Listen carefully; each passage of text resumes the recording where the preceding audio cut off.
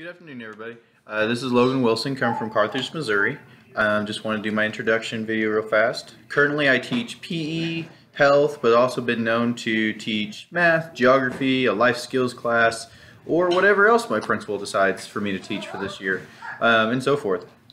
I'm also the head junior high football coach during the fall, and during the spring, I help with varsity track. I'm blessed to be married to my beautiful wife, Jessica, for 8 years. And we have 2 children, my daughter Kennedy, who's 5 years old, going to start kindergarten this fall, hopefully, and my 2-year-old son Lincoln, who you might hear in the background here in just a little bit. My future in the next 5 years, I'm taking 2 career paths possibly. One, I would either like to be the head varsity track coach for my school, or I would like to take over, I work at the junior high, and I'd like to take over the junior high athletic director spot when the current athletic director retires or decides to take a different position.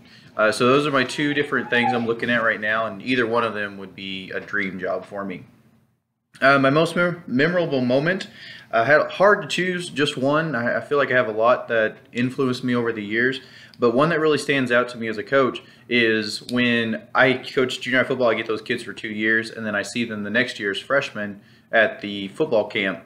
And it's always one of my favorite memories is seeing those guys come back to me, and we hug and we shake hands and we high five and fist bump, and we just talk about the difference between junior high and high school and how they've developed and how they've matured. And it's awesome to see them take that next step in their maturity, not only as athletes but as young men. I really enjoyed reading the letter to the principal. I thought it had some really good insights. 2 things that really stood out to me. The first one is know where the mop is. I've always felt like as a leader, you have to be the first one to do some of those jobs that others don't. I think it sets that worth ethic, but also has a sign of humility. Like you're not afraid to do the other stuff. You need to be looking up and out as a leader, so you need to look where you're going and how you're going to get there in your school, but you can't be afraid to get your hands dirty. You can't be afraid to clean up that mess in the lunchroom when someone spills milk or the refried beans or anything else. And then also the other one that really stood out to me was go home to your family. As a principal or as an educational leader, your job's never done. There's always something that you need to get done.